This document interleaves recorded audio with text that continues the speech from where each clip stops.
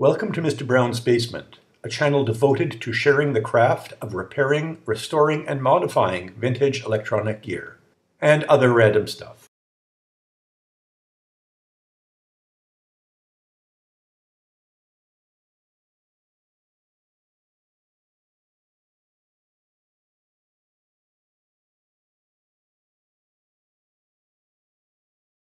When I get a new, or should I say old radio to repair, the first thing I do is get a copy of the schematic diagram and the parts list. Even though most radios work using the same general principle, for example, superheterodyne, there are lots of different ways to do it. With the schematic, I can see how the power is applied and distributed throughout the radio. I want to look at the signal path and the output section. All this gives me an idea of what to expect and how I might begin to troubleshoot if I end up with troubles to shoot. Next, I look at the tube complement. I want to know if there will be any difficult to obtain or expensive tubes. The tubes in this radio are common, and even the power tubes that are most likely to be bad, the 5Y3 rectifier and the 6V6 output tubes, are still easy to obtain. The parts list tells me what I have to order if I don't already have it in stock. I check the values of the electrolytic capacitors, in this case, 5 of them. Electrolytics dry out, and if you don't replace them, you may have uncontrollable hum in the speaker, blow the rectifier tube, or possibly even have something start smoking. Then I check the paper capacitors. In this case, there are about 14 of them. They have a different failure mode, but they should be replaced too. In the worst case, they can cause tubes or transformers to be overloaded. Sometimes there will be production changes or errors, so you can't always be sure that the parts list will be completely accurate. Finally, I check the parts list for anything unusual. In this radio, there is something. RCA calls them capristors. It's a device that contains resistors and capacitors. They go by other, more common names, such as couplates, bull plates, and PECs. They typically look like an oversized ceramic capacitor, but not necessarily. If anything is going to fail in a capristor, it will most likely be the resistor, not the capacitor. It's best to confirm and locate the capristors, or anything else that's unusual in the radio, on the schematic before you start.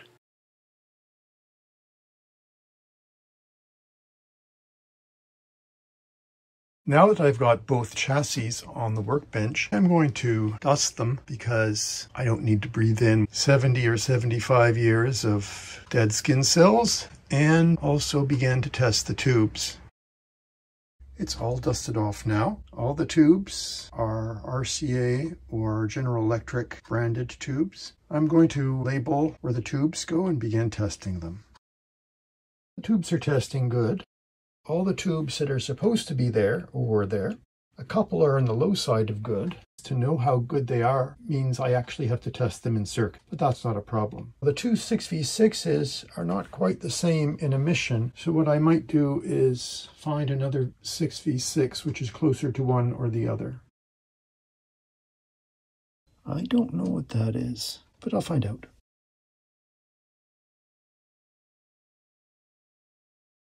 What I'm going to do is start replacing the paper capacitors.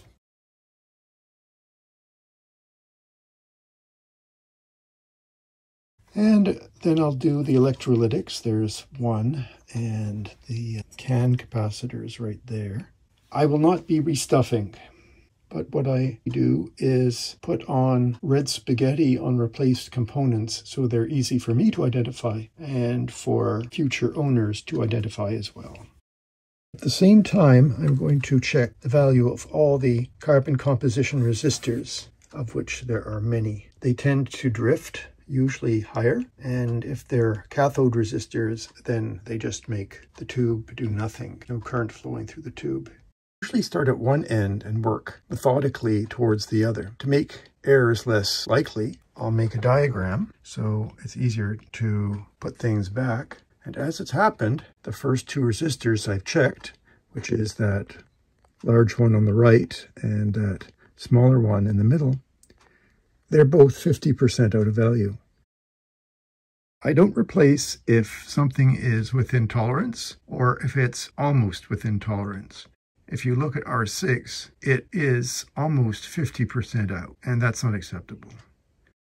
When desoldering a resistor off this coil, the lug on the coil just came off. Not a good thing, but not all it's lost. What I'm going to do is I'm going to solder on another lug and then I'm going to hot glue it right there where the original lug was. I don't know why it came off. Don't know, doesn't matter, just has to be fixed. I don't want to call it a masterpiece, but I'm going to call it a masterpiece. I used some hot wax and then reflowed it with a hot air gun so that it was nice and uniform. That I didn't do. That somebody must have done. Hopefully RCA didn't do that because that's sort of sloppy. After I identify, test, and possibly replace the component, I mark it off on the schematic, or at least a working copy of the schematic, so I know it's been done. I'm continuing the process of replacing capacitors and testing resistors. So far only 6 resistors are way out of tolerance. And as you can see, I'm using red spaghetti to make it very clear where I've been. I've rewired the power supply. That's the old electrolytic capacitor, the 4 sections. What I've done is I've put in a terminal strip up right over here and mounted 2 of the capacitors right there. And the third is underneath. You can't really see it, but it is there, right there. And the 4th section I haven't done yet, but I'm probably going to put it around here somewhere. The whole idea is to make the chassis look authentic from on top and hide all the stuff, all the changes underneath. I mean the installation of modern capacitors and perhaps moving a resistor which gets really, really hot somewhere where it can dissipate heat rather than make everything crispy around it. This section is the FM discriminator. It's a detector for FM encoded signals, and almost every component here tests bad. All those resistors are out of tolerance, and those 2 big paper capacitors, of course, they have to be replaced. That electrolytic needs to go. This is going to be a time-consuming thing, completely taking apart that terminal strip and putting on new components and making sure they go where they're supposed to go. There's one more resistor hiding in there, and one more resistor hiding underneath there. 10K. It's also bad.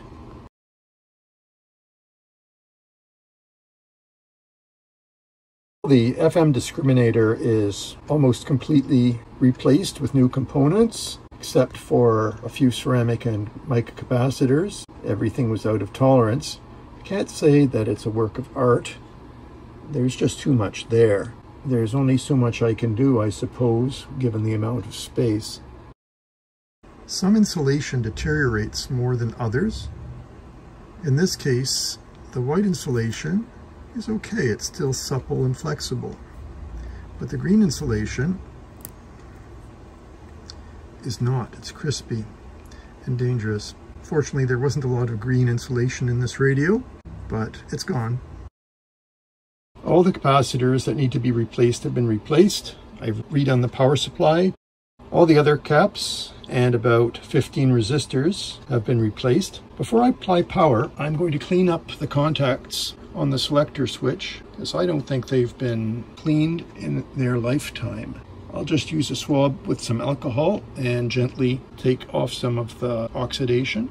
Don't work too hard at it because it's easy to damage the switch.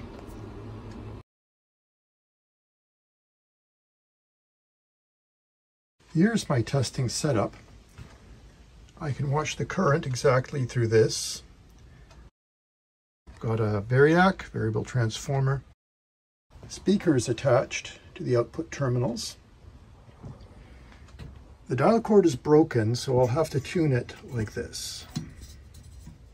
Now, since there's a power transformer, the chassis is not live, so I don't have to worry about electrocution.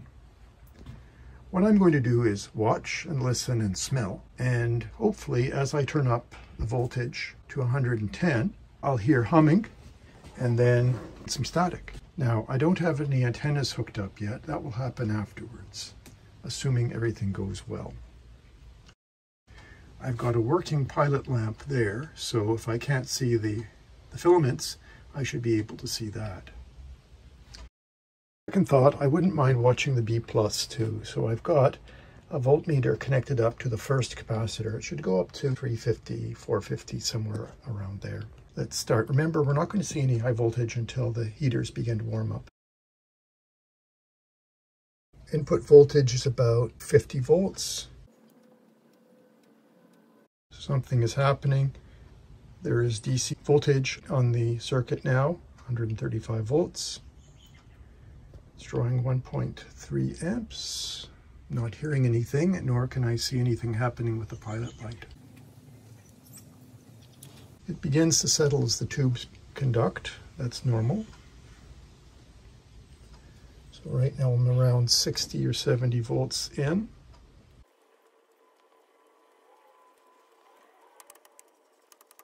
Now I've got the pilot light lighting, 166 volts on the B+. Not quite 110 yet. Maybe around 70.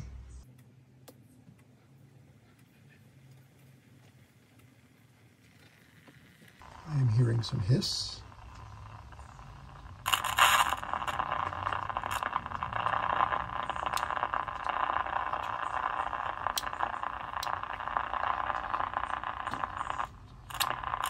That's the line.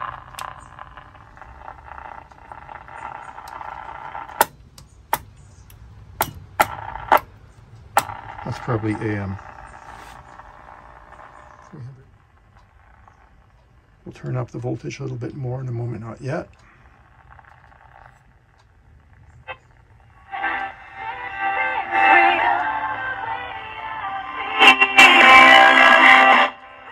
Well, I guess AM is working.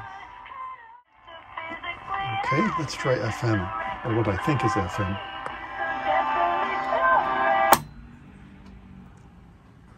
Okay, it's probably going to be a lot less sensitive.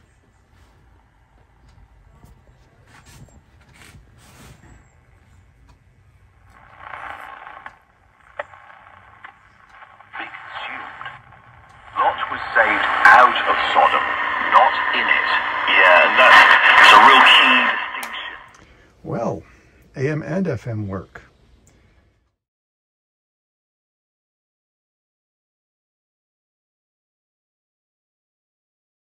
To test the phono input, all I do is I take a screwdriver and touch the input terminal. I should hear hum. That's good enough. Okay, that one works. Try the other one.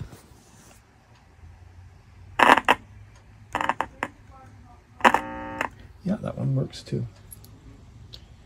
What we have is a working radio, which may or may not need alignment, but does need a new power cord, does need a new dial cord, and maybe something to do with the bulbs. I prefer to put in LED bulbs because I never have to replace them.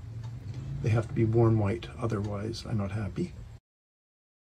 The next issue is to replace the line cord, and that is this sad old thing with a new cord. Usually I get a length of 18 gauge lamp cord and put on a plug, but sometimes, like today, it's cheaper just to get a pre-made extension cord, cut off the end, and instant line cord. Finally, I've been thinking about this. This is a conductor that goes to the switch. I'm going to replace part of it with a fuse and a fuse holder. Having a fuse in the circuit is better than having the line cord as the fuse, or worse, the transformer as the fuse. A new line cord is installed with a strain relief, and a fuse is in the circuit. It's not too conspicuous, but it's safety, so I'm comfortable with it. And it's accessible if the need ever arises. This is how the pilot light is done. It slides onto this, and this gives it the ground. This gets 6.3 volts AC from the filament circuit. You can't power LEDs with AC and expect them to last more than about a minute or so. So I will put an inline rectifier and a small electrolytic capacitor to smooth things out, and that will supply power to these bayonet base LEDs. These are 12 volts. They'll get maybe 8 volts DC, which means they'll last forever and they won't be artificially bright. This is my solution for the LED pilot lights. There, and there. And I've got it strung. And a new power cord. Yeah, I think it's working. This is on FM, on a local station. Using the alignment chart, I did a minor adjustment of the AM band and a not so minor adjustment of the FM ratio detector circuit. That seemed to be all that needed to be done. Incidentally, you can't adjust inductors with metallic tools. You need to use ceramic or plastic. I can't get sheet metal in town, but I can get ductwork from the local building store. With metal shears and gloves, cut it into size and paint it, though painting isn't really necessary. I'll have something to replace the asbestos sheets that were underneath the chassis before.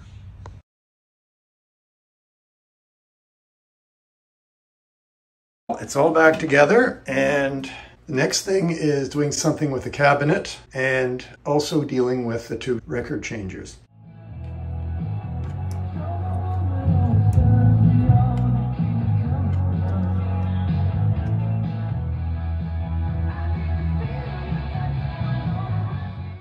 That wraps it up for this video. I hope you enjoyed it. If you did, please consider giving me a thumbs up and subscribing to Mr. Brown's Basement for more interesting and unusual videos.